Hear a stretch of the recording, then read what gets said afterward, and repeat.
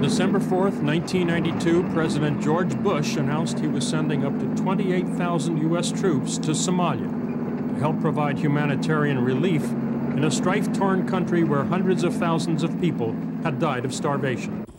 Not quite a year later, shortly after a failed raid that took the lives of 18 American servicemen, President Bill Clinton announced an exit strategy for the United States.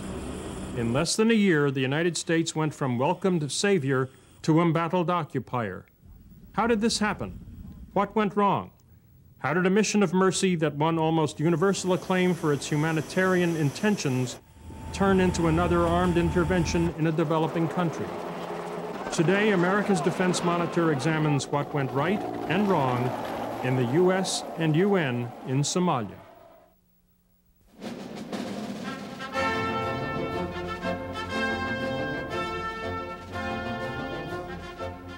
America's Defense Monitor.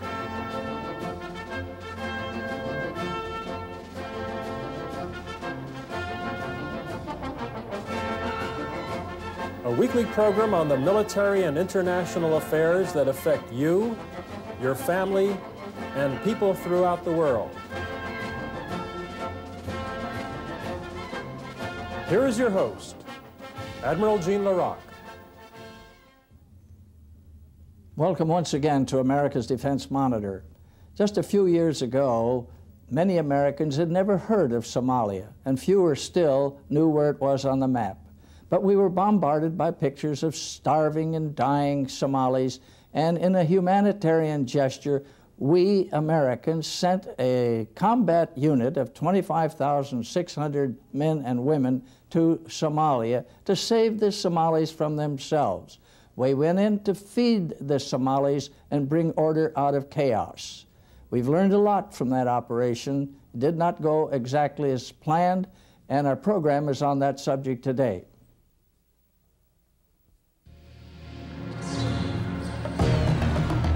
Somalia is a nation of recent origin. Located on the Horn of Africa, it only became a nation in 1960 after the merger of former British and Italian colonies. But it has long been an area of strife and conflict, dominated by foreign powers for over 100 years. British, French, and Italian imperialism all played a role in the region in the 19th and 20th centuries. The British established a protectorate in the northern regions in 1886. Italy established a colony in the southern regions shortly thereafter. During World War II, the British captured the Italian colony. But in 1950, it became a UN trust territory, and Italy returned as the administering power for 10 years. In 1991, Somalia had a population of about 7.2 million and an area about the size of Texas. Here's a brief history. In 1970, dictator Siad Barre came to power. He was to rule for the next 21 years through brutal oppression and by pitting different clans against each other.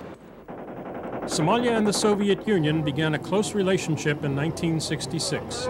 This lasted until 1976.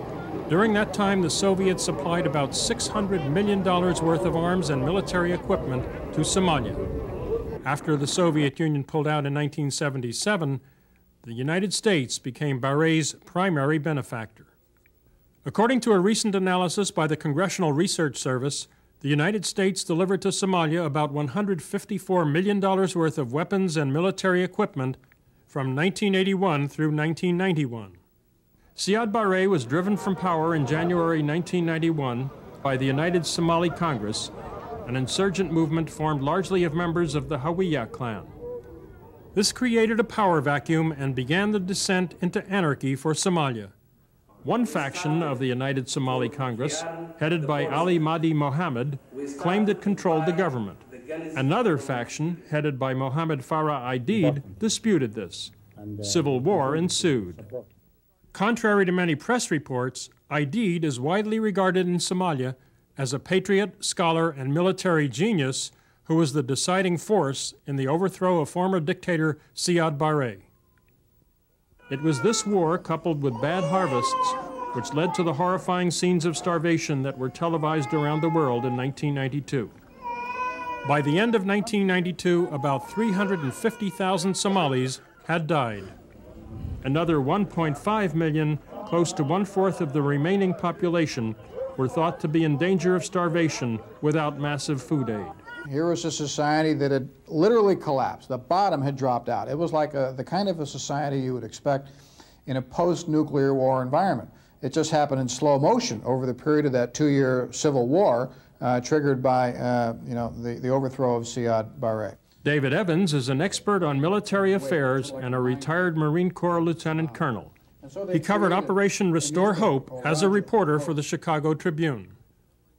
Although various international relief groups tried delivering food and other humanitarian aid, their efforts were thwarted by continued fighting among the clans, many of which used food as a weapon by stealing, hoarding, and denying it to the people.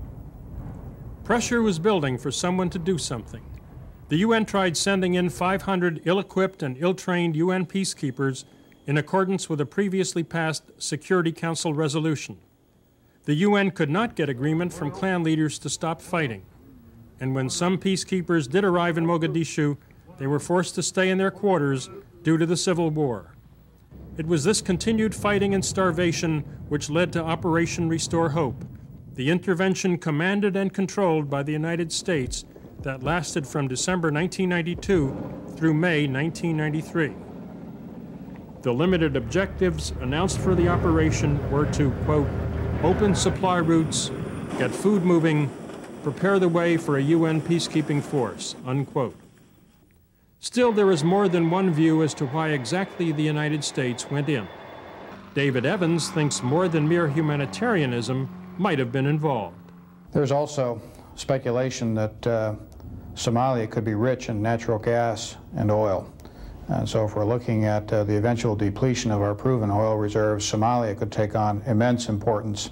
Indeed, when I got back from my own trip to Somalia, I called the American Petroleum Institute, and sure enough, there have been very recent surveys, as recent as 1990, and there have been substantial finds of natural gas in the offshore fields. Clearly, when you have these kinds of findings of natural gas, there is a high probability that oil also is to be found in Somalia. Others believe the United States had an obligation to help Somalia. In addition, I thought the U.S. had something for which to atone. Randall Robinson is the Distinguished Executive Director of Trans-Africa, an influential foreign policy lobby for Africa and the Caribbean based in Washington. And then we, of course, had the colonial period with the British and the Italians, and following that, 9 years of democracy in Somalia, which was overthrown by Siad Barre, who saw that we were giving support at the time to Haile Selassie in Ethiopia, their arch enemy, and he applied for support from the Soviet Union. And then the arming of Somalia began when Haile Selassie was overthrown, replaced by a leftist, Mengistu, in Ethiopia. After Somalia invaded the Ogaden region of Ethiopia, Mengistu found a new patron in the Soviet Union. The United States switched sides and took over as an arms supplier to Somalia. We adopted Siad Barre, and the Carter administration from 1977 to 1989 supplied Siad Barre with $887 million in U.S. Foreign assistance, including $200 million in arms. And so what had been a peaceful pastoral society became an armed camp. This is a country already awash in automatic weapons. I mean, there is an arms bazaar. You go to downtown Mogadishu and what passes, for a shopping center there, and you can buy virtually any weapon made in the world.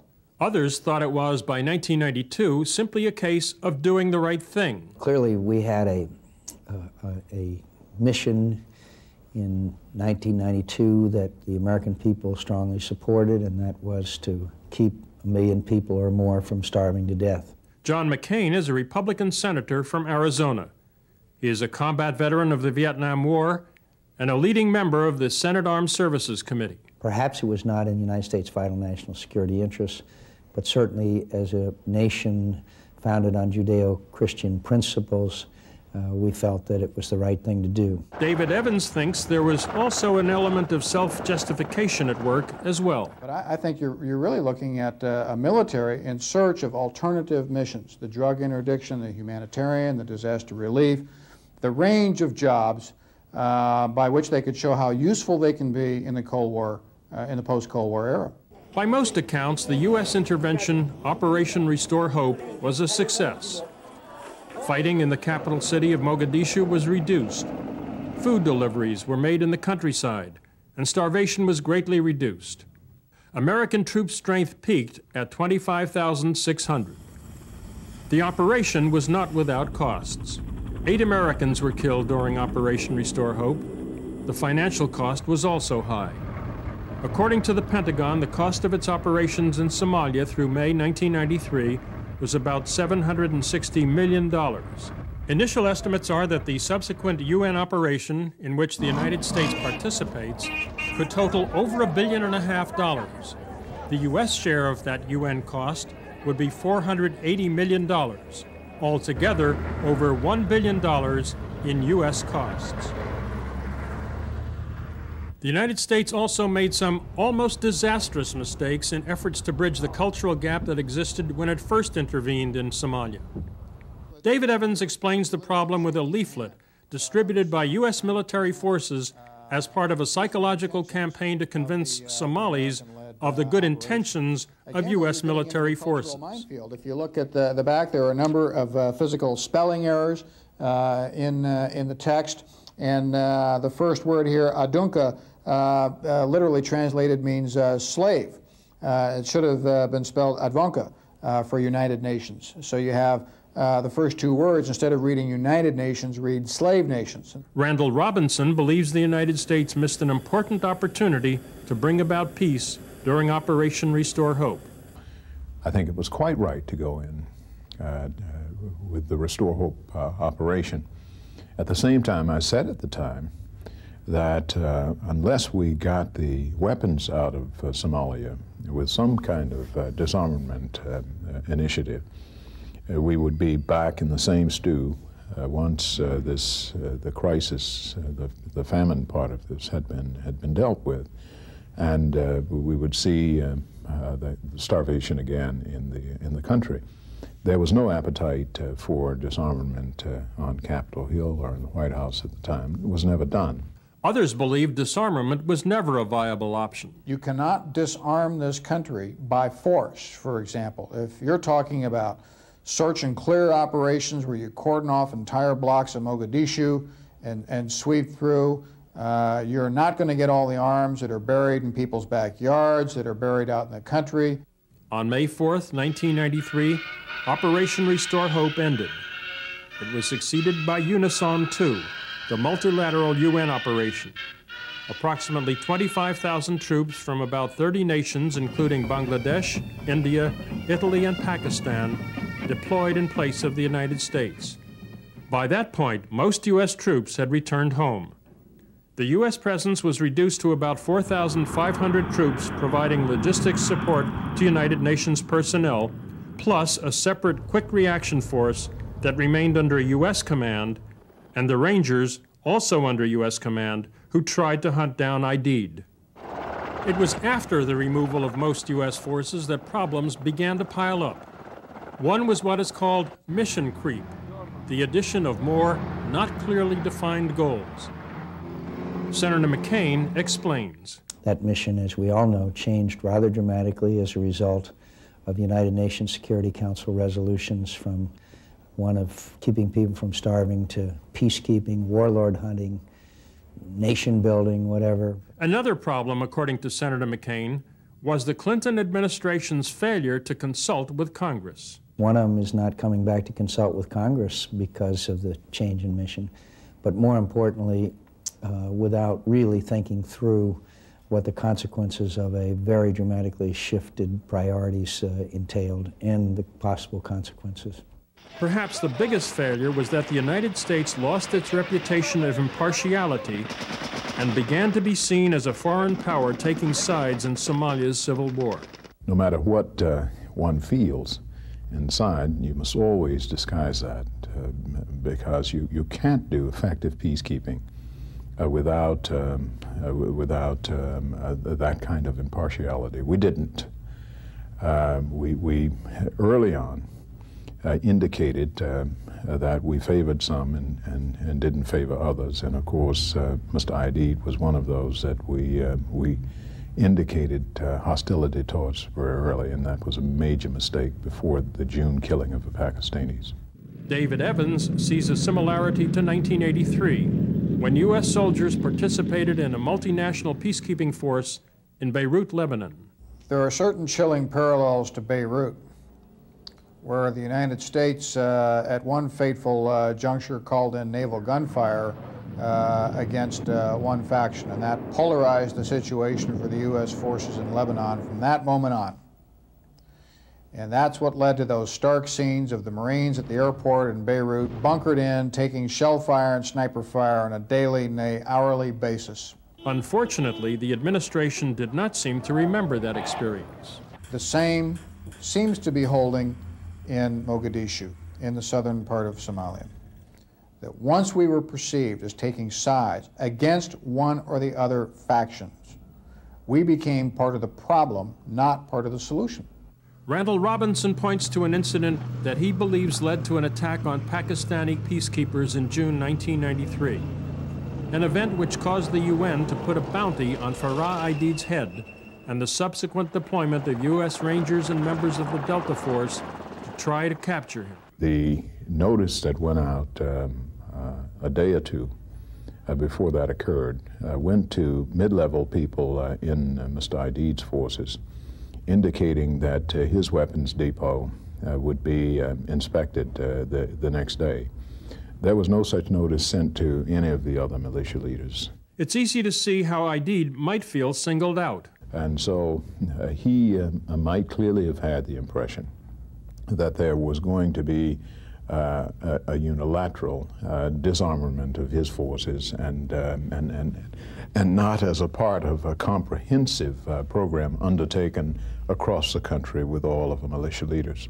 Other difficulties included coordinating activities with the military forces of many nations. As this diagram illustrates, the command and control structure of the UN operation is extremely complex. In addition, according to David Evans, the professionalism of the various military forces was uneven.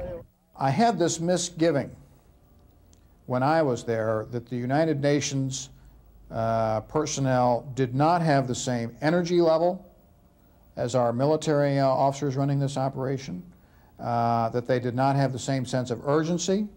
There was a certain odor of incompetence and laissez-faire that I thought did not bode well for a strong, coherent, well-led operation after the operation was turned over. Others doubt whether putting military forces in Somalia was ever a good idea to begin with. The United States has no viable military options in Somalia that I know of, besides a massive military involvement, which would involve the consequent slaughter of innocent civilians. We were treated to the bizarre situation where, because Mr. Aidid's people were using women and children as human shields and we were killing women and children, the UN military spokesperson said that now women and children are combatants. We went there to feed them and we ended up killing them. David Evans believes the tilt against Aidid predates the killing of the Pakistanis. There certainly seems to have been a distancing of the senior UN officials from Aidid, a refusal to talk to him and so forth. Randall Robinson believes that UN military personnel have also been at fault. You've got now Canadians on trial for murder. Because Canadians had in their forces their white supremacist cell that murdered several people, point-blank range in Somalia.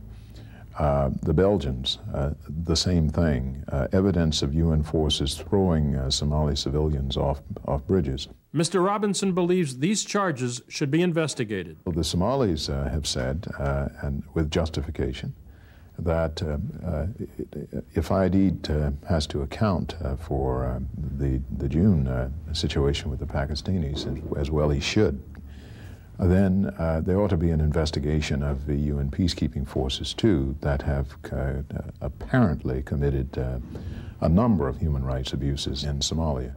Canadian military court-martial proceedings are now investigating these allegations. In the aftermath of the attack on the Pakistani peacekeepers, the UN policy could be summed up in 2 words: get ID'd. When the jury is in, this whole business of posting wanted posters and reward bonuses and things like that for ID'd will go down as a big mistake. It was pursuit of ID'd which led to the disastrous U.S. raid in Mogadishu on October 3rd, resulting in nearly 100 casualties, including 18 dead and 75 wounded Rangers and Delta Force personnel.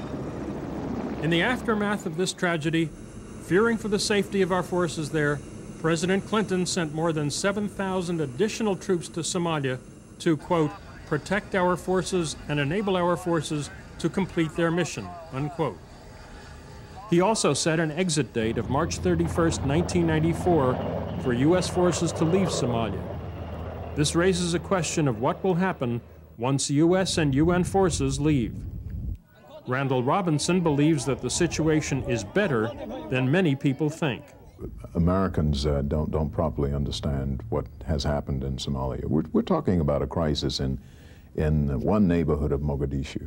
The rest of the country has been restored to some working order. But even he acknowledges that the prospects for peace after the pullout are questionable. That largely depends on whether the Somalis have been able to hammer out some basic structure for a truce and a lasting peace before that happens. If the pullout happens before that can be successfully accomplished, then I think we're looking down the road towards a disaster. David Evans is less optimistic. Is Somalia savable as a country? You have basically 2 former colonies that have been sort of grafted together, British Somaliland and Italian Somaliland. They do have, and they are occupied by different clans. I am not entirely certain that Humpty Dumpty can be put back together. According to David Evans, in terms of anarchy and turmoil developing in African countries, Somalia may be just the tip of the iceberg. I remember standing at the Mogadishu airport with Father Bill Joy of the Catholic Relief Service, based right out of Baltimore here. And he said, you know, David, Africa is just, sub-Saharan Africa is just sort of slowly sliding towards the edge of the cliff. Somalia is just the first country to fall over. What lessons can be learned from our experience in Somalia? Senator McCain believes that the United States must be far more wary in using military forces.